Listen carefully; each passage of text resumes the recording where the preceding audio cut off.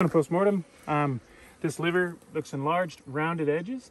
So you can see I've already cut a couple slices to illustrate this, but yeah, just grab a little chunk of it.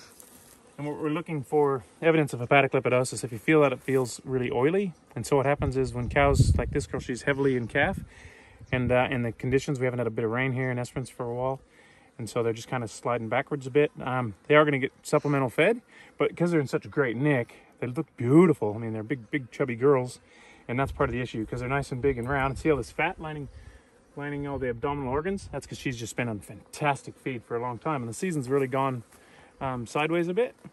And so they're mobilizing fat, sending it to the liver to be used for energy. But in order for the citric acid cycle or the Krebs cycle to work, it needs oxaloacetate, which is derived from volatile fatty acids or sugar. And if they can't get any sugar into the system, what ends up happening is that whole mechanism breaks down. The fat that goes to the liver waiting to be returned into energy, it can't get turned back into energy, and so then it just gets bumped out of the blood and stored in the liver, which then just is like just makes it worse, because then the liver gets clogged with fat, kind of like a traffic jam, and then it's worse and worse and worse. And so it's because it's just a whole bunch of things coming in all at the same time. They're heavily in calf, so they got huge energy requirements. They're fat because they've been so amazingly looked after historically, and then the season's just turned off here, which happens in Esperance.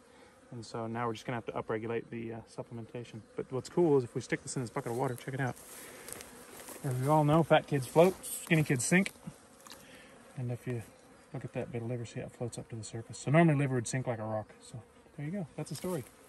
Hepatic lipidosis.